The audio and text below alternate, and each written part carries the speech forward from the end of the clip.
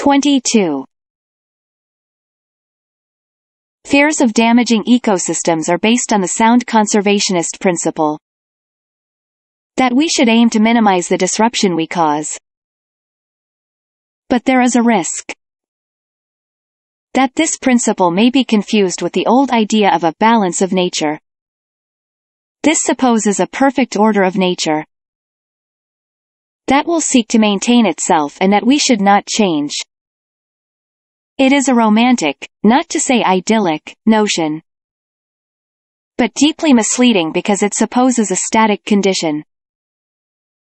Ecosystems are dynamic, and although some may endure, apparently unchanged for periods that are long in comparison with the human lifespan, they must and do change eventually. Species come and go, climates change, plant and animal communities adapt to altered circumstances. And when examined in fine detail, such adaptation and consequent change can be seen to be taking place constantly. The balance of nature is a myth. Our planet is dynamic, and so are the arrangements by which its inhabitants live together. 22.